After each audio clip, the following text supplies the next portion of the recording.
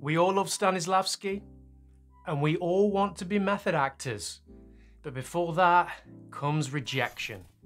This video will teach you how to learn to love rejection and move forward as a naturalistic actor. Rejection is a big part of life and an even bigger part of the acting industry.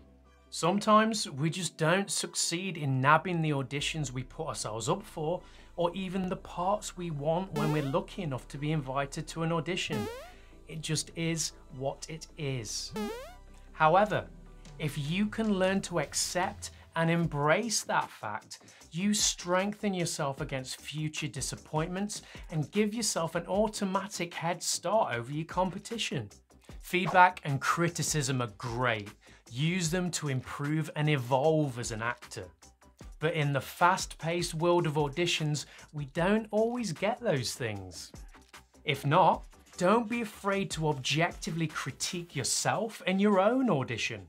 Letdowns can be one hell of an instructive tool if you're open to the experience and prepared to learn from them. Just remember to be kind and constructive. Next, use rejection to drive you, motivate you to the next audition, the next role, the next phase of learning. Turn rejection, a momentary roadblock, into a kinetic force, momentum. You can't appreciate the light if not for the dark. Imagine if we only ever got the roles that we wanted delivered to us on a silver platter.